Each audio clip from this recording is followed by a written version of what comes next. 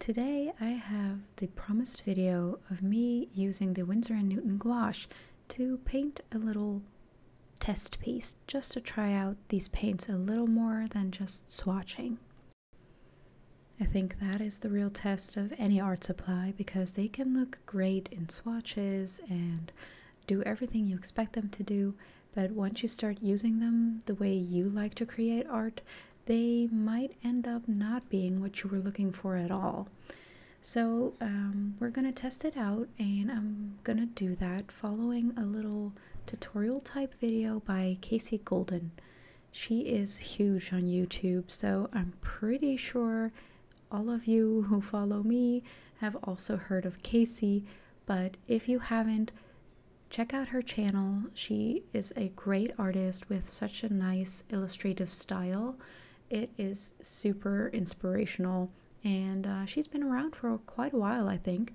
She has somewhere into the millions of followers, so she's kind of a pro at these types of things, much more than I am. So, you know, I'd recommend checking her out. So Kasey made this video about painting simple flower fields with simple techniques. And as I said, she has a very illustrative style, using a lot of blocks of color and harsh lines, and my technique is usually nowhere near that. Not that colorful, but also not that shapely. I would actually use that word. I'm not sure if that's the right word, but I felt inspired because she put cats in the painting. I mean, that's where you already have me. And I figured, you know what, I'm gonna try out these paints following along with that tutorial type video that she released about the flower fields. And I'm actually gonna paint my two cats in that flower field because it would just be too dang cute. I love working on the postcard sized watercolor paper you see here. It is actually 25% cotton paper, so it does pretty well, but it doesn't take the real scrubbing and lots of water as well. It is not taped around the sides or glued to the side, so it's not a block, it's just loose postcards. So I do have to kind of manage the water a little bit better here. The reason why I like using the postcard size is because of the tiny size. It doesn't feel like you're throwing away a lot of paper that was pretty expensive, and I do tend to cherish things like paper, but really any art supply. Like, I love receiving them, picking them out, and then if I spend a little money on it, it will feel so valuable that I'm almost afraid to use it. Which actually, in a video of Irit, I'm not sure what her last name is, but she also has a YouTube channel, and she talked about using watercolors in pretty inexpensive sketchbooks. Of course, the paper's not gonna do as well and it's gonna buckle, but she found it to be a lower threshold to just experiment and play, and that advice just opened my eyes so much, and I just dove right in, and now I have a lot of buckling paper in my sketchbook, but I feel a lot less in need to make like a masterpiece on this pretty paper that I spent a lot of money on. So there's no chance that she will ever see this video, but if she might stumble upon it one day, thank you for that advice, Irit, because it has helped me in my art journey so much. So I thought it would be nice mentioning it here to you guys, that that really helped me, and maybe it can help you in your art journey. So let's get back to the actual painting and use of these paints that this video is about. I'm sorry, I'm just rambling on about all these inspirational things and the way I use my art supplies. Going back to this gouache, as you can see, I've been mixing green with some other colors to get a little variation in the greens that we use for the field. That's actually also how Kasey did it in her video, and I left some white of the paper for the outline of the cats, because my cats actually have a lot of white in their fur. I know with gouache it's supposed to be opaque, but I don't think it would be a bad thing to just help it a little bit and make sure that the white doesn't intermix with a layer of green under it, because my kitties would look like they're grass stained, which sometimes they actually are from being outside, but I wanted this painting to at least pretend that they're nice and clean most of the time. I started off using almost only purely gouache, and of course they come from the tube, so you can use them. But what I found a little bit annoying, but I've found this in a lot of gouache type paints, but also in acrylics, is that if you just use it straight out of the tube, it doesn't give me that smooth type of paint that I can just drag across the paper easily, because it will leave a bit of a rough texture, which if you're doing the dry brush technique, that might be exactly what you want, and you can achieve that with these paints very nicely. But for me, I've just found I had to add a little bit more water to make them smooth and to work with them the way I wanted to work with them. They held up really nice, and even adding the extra water didn't really do much in terms of lowering the opacity. They still covered that paper and that white of the paper so nicely. They handled exactly as I would expect gouache to handle. Now, that being said, I am in no way, shape, or form a professional gouache user, so don't just it's not like I've worked with so many types of gouache before, but in terms of what I thought gouache would be like and how it should work, this was it.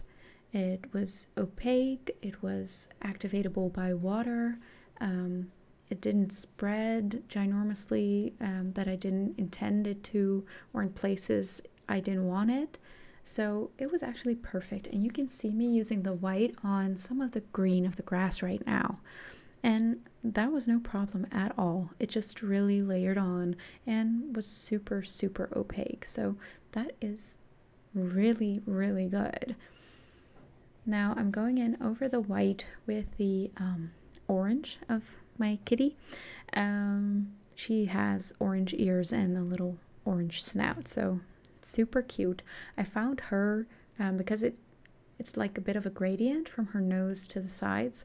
I found that pretty hard to do with gouache. I was quite figuring out how to keep that illustrative style that Kasey tried to honor her style a bit, and how to work with the actual colors of the kitty. But I made it more of a diamond shape, so I guess it worked out. So you can see that these paints mix very well, and now we're going in with the bulging eyes that the kitties in Kasey's paintings also had. I really like that style. They just look so surprised and quite dumbfounded. It was good, so I thought I'd just copy that in there. Obviously she's unmatched in how she does hers, but giving it a go, it was good fun, and it took a bit of stress away because I could just look at what she did and try and make it a little bit similar and really see how flat these washes of gouache could get. And they did that perfectly. I totally get that with an illustrative style like Kasey's, this would be a great paint to have because they lay on flat and matte, and you can water them down. They can be smooth.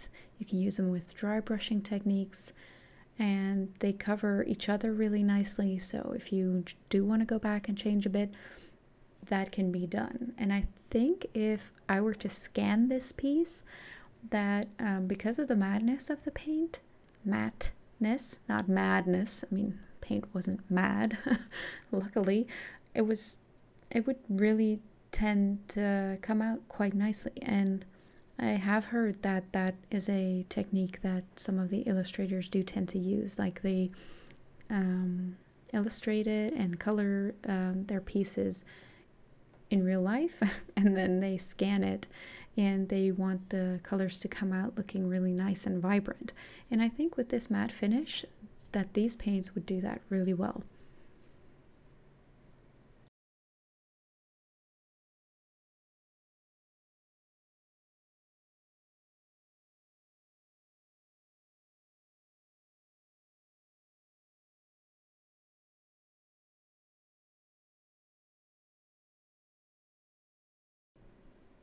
So I was pretty anxious about using black paint to paint on their little mouths because it would just stand out from the white so much, and with watercolor you can kind of wash it down and make it a little bit more transparent so that if you don't get it right you can kind of go over it again.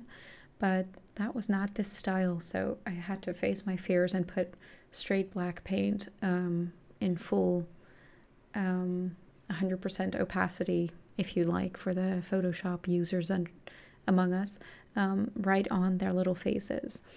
I was pretty happy with what I had created so far, so I was a little bit scared, but I think it worked out, so that was good. You can actually see me go in and edit the face of the back kitty some more. You can see her in some of my thumbnails. I actually included her face in some of her kitten pictures because she was the cutest thing ever. Now we're going into the painting and actually focusing on the flower fields that Kasey was also including in her painting. And I think she did some more videos actually with more of these flower fields because she had so much fun painting them. I have to say, it is amazing and stunning how she does it with such a simple technique, and she really takes you along with how she creates them, and they do look like flowers, even though up close they're just dots of paint, but it's really quite skillful. And I totally get why she hung on to this type of painting for a little while, because I had so much fun. You can just, you know, create imaginary flowers. They don't have to particularly look like any type of realistic flower, but they can just be whatever they are and be in whatever color you want, and you can add them any place you think needs it. So this was really nice and relaxing, and I didn't have to think too much about it. And this paint definitely didn't get in my way at any point. It did exactly what I wanted, and it really, because of their vibrancy, they really stood out. And I know this YouTuber called arleebean has also categorized paints in paints that kind of make your life harder, paints that don't do anything special but don't work against you, and then paints that are really something on their own and also work nicely. And I think for me, these would fall in the last category because they are very opaque, they are very vibrant. It is very matte, it is exactly what a gouache should be. They don't get in your way, and you can create a nice little cute piece like this. And with that, we've reached the end of this painter's review of the Winsor and Newton Gouache introductory set. If you like this video, consider giving it a like and a comment for the algorithm, and consider subscribing to my channel for more content like this. I'll link everyone I mentioned in the comments down below, and I'll see you in the next one. Bye!